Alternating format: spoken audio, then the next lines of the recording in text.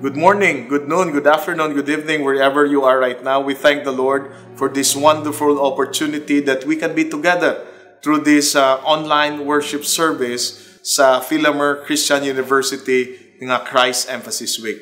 Nagapasalamat gid ako sa mga organizers, especially sa mga chaplains sa pag-imbitar sa akon sa sini nga time kag sa sini nga opportunity nga ginhatag sa akon nga makadala sang mensahe sa inyo para sa sini nga okasyon.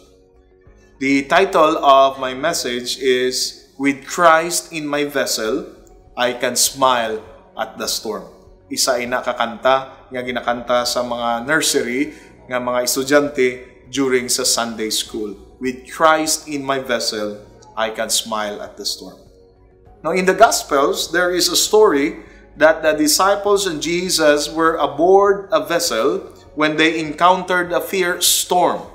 It can be considered an above normal storm because the disciples, who were fishermen, decided to wake up Jesus.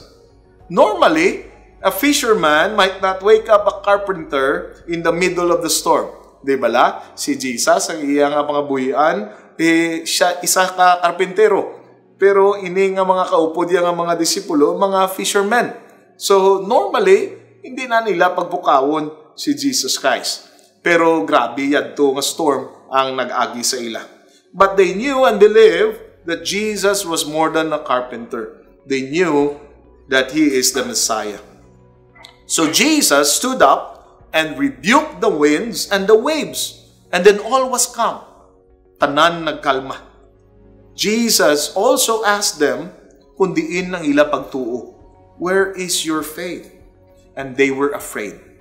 Why were they afraid during that time? Ina nga mga naklatabo mga kauturan sa sinangation, may matun-an kita nga mga lessons sa sinang story. Now, where is this story situated? This story happened in the Sea of Galilee. Kagang Sea of Galilee is actually the lowest freshwater lake in the world. So, hindi ni siya baybay ang ilang agyan, kundi isa kadako-dako nga suba. It is also called Kinneret or Lake Gennesaret or Lake Tiberias in the Gospel. So, amoy na ang mga synonymous ng mga ngalan kung magbasa kita sa New Testament. It is approximately 53 kilometers in circumference and has been utilized from biblical times and even up to now as a major source of tap water, agriculture, and fishing. Mga kuturan sa Gospels, kung magbasa kita, there are many stories that happened in the Sea of Galilee or in the seashore of the Sea of Galilee. Kaangay sa pagtawag ni Kristo Jesus sang iya nauna nga mga gintutunan. Now, in the passage that Filamer Christian University has chosen for the CEW, the passage can be found in Mark chapter 4, verses 35 to 41. Amo ini ang situation, amo ining setting sang boat ride ni Jesus Christ and with His disciples.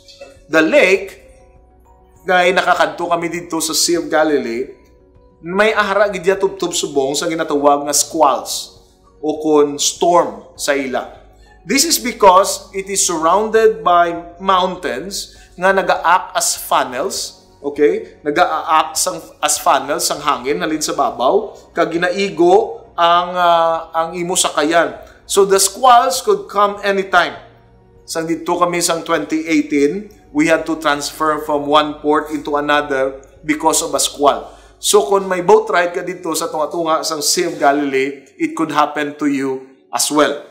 Pero ugaling ang mga sakayan subong dito nga ginasakyan sa mga tourist, dako na yang nga klase sang vessel, ang sang una nga panahon ng ila ni Jesus, gamay nga klase nga makulbaan kagid kung magabot ang ini nga squall or ang storm. Now, very interesting, my friends, that the three Gospels, Matthew, Mark, and Luke, recorded the story, this story. And let me read this to you, ang tatlo ka passages. In Matthew chapter 8, verse 25, nagasiling, the disciples went and woke him, saying, Lord, save us. We're going to drown. In Mark chapter 4, verse 38, it says, the disciples woke him and said to him, Teacher, don't you care if we drown? In Luke chapter 8, verse 24, it says, the disciples went and woke him, saying, Master, Master, we're going to drown. Tatlo ka version ang gin-record sang tatlo ka gospel writers. So, mga kauturan, kanami sang sini, kay lain-lain nga perspective, but silingon, sari-sari nga mga disipulo ang naghambal sa kay Jesus, kag nagpukaw kay Jesus during that time. Si Matthew, nagpangabay ang mga disipulo nga luwason sila, kay daw malumos na sila. Si Mark, ginbasol pa nila si Jesus nga dawala sa bungog, nga malunod na sila. Si Luke, ang mga disipulo nagsugid sang ila kahintangan nga malunod na sila. Tatlo man kasahi ang sabat ni Jesus Christ on these three records of the three Gospels. Nantawon naton ang ini nga mga responses ni Jesus Christ. Mga utod, ano balaya ang aton nga immediate response kung ara kita sa peligro sang aton kabuhi? Ayhan ang iba nagapangabay nga luwason. Ayhan ang iba nagahambal nga nagapangbasol o kung nagapangtumboy. Kang ang iba nagaplastar kung anong kahimtangan nila sa kay Kristo Jesus. So, three reactions nga aton makita sa mga disciples during that time, and we also have actually those three reactions araman sa aton. So, ano bala ang iya ni Jesus nga pagresponde sa ila nga mga panugdaon. No, sa siling ko kagina, do ka kaladlawan gid tulukon ng ila kimtangan. Ang mga veterano nga mga manupangisda sa Sea of Galilee, sila mismo ang nagpangabay kay Jesus o kung nagbasol kay Jesus sa ila kimtangan kag nangayo sila bulig sa isa ka karpentero. Now, let us go back to the Gospels on the 3 replies of Jesus nga gin-record sang balaan nga kasulatan. First, he replied, "You of little faith, why are you so afraid?" Then he got up and rebuked the winds and the waves, and it was completely calm. Amo na ang una nga pag-record sang isa ka gospel. On the second record of the gospel, it says, he got up, rebuked the wind, and said to the waves, "Quiet, be still." Then the wind died down, and it was completely calm. He said to his disciples, "Why are you so afraid? Do you still have no faith?" Kag sa ikatatlo nga gospel record, ang sabat ni Jesus amoy ni. He got up and rebuked the wind and the raging waters. The storm subsided and all was calm. "Where is your faith?" he asked his disciples. So 3 reactions and 3 responses from the Lord Jesus Christ. Ang commonality sa tatlo ka version, amo nga ginpamangkot sila ni Jesus kung nga aging kulbaan sila, kag ginpamangkot sila kung diin na ang ila pagtuo, o kung nga naggamay na lang ang ila pagtuo, o kung wala na sila sang pagtuo. Jesus rebukes his disciple for lack of faith. By asking where their faith was, he is reminding them of his care for them. Often this point in the passage is lost as we marvel over the coming of the sea. Even though he seemed to be absent and uncaring, he was there and they could rest in the knowledge that he knew what was happening to them. Faith would have told them that God would take them through the terrible storm. So Jesus takes the coming of the storm as an opportunity to remind them that he will care for them. They need to have more faith in God's goodness. They need an applied faith that will hang tough under pressure. Now, what lessons can we learn in relation to the theme of the Filamer Christian University CEW? Ang theme ninyo nagasiling, "Fear not, have faith." What lessons can we learn from this? First, Jesus cares. Let us remember that. Jesus cares.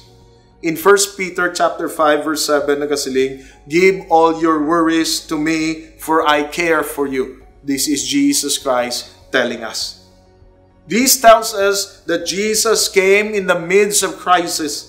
When the limits of human resource had been reached and exhausted, Jesus will be there for us. One thing is perfectly clear, my friends. In the hour of the disciples' need, Jesus came to help them. Amo man ina sa aton mga kauturan. Secondly, Jesus is asking us to increase our faith in Him. Kabay pa nga aton dumdumon nga si Ginoong Hesus nagatatap gid sa aton, kag ikadua aton gid dumdumon nga kinahanglan magdugang pagid ang aton pagtuo sa iya. Si Jesus ayhan nagaugtas sa ila, kag ayhan nagasiling sa ila, "Upod nyo na gid ako, kulbaan pa kamo? Di lang inyo pagtuo man." Permini gaugtas si Jesus sa mga pagtuo sa mga disipulo, kaangay man ayhan sa aton mga utod.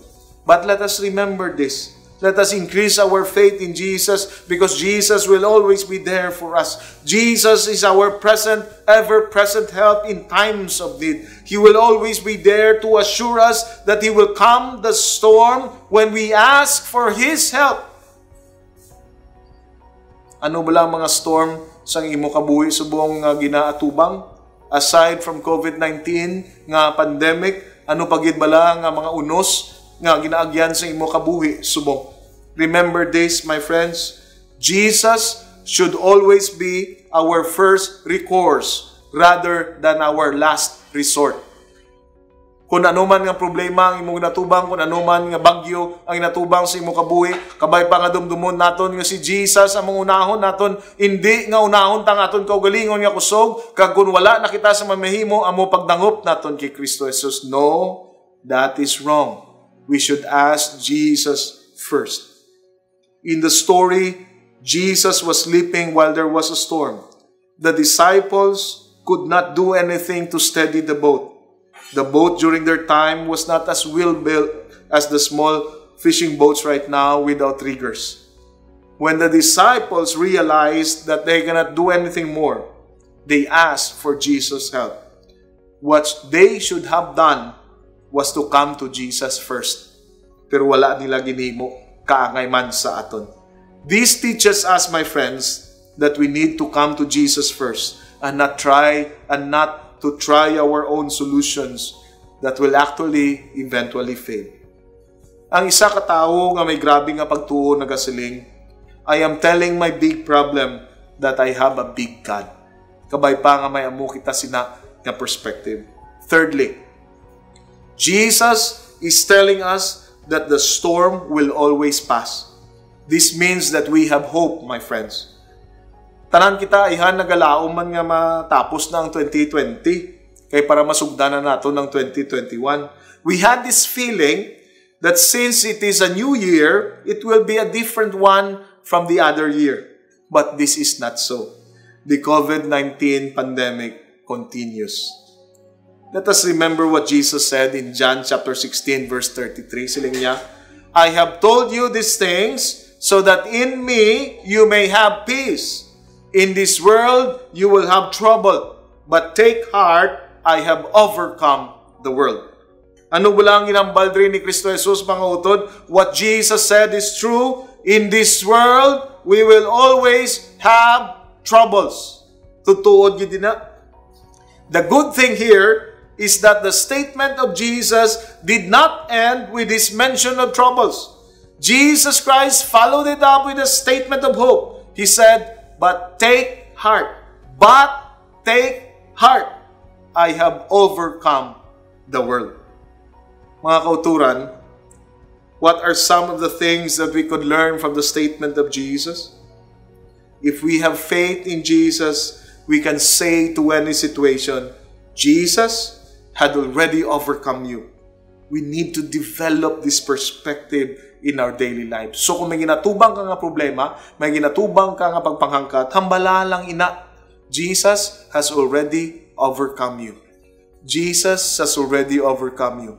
Jesus has already overcome you. Kung anuman nga trouble ang imong natubang. We could imagine that the disciples would look back to the encouraging words of Jesus when they encountered a difficult situation later on in the book of Acts.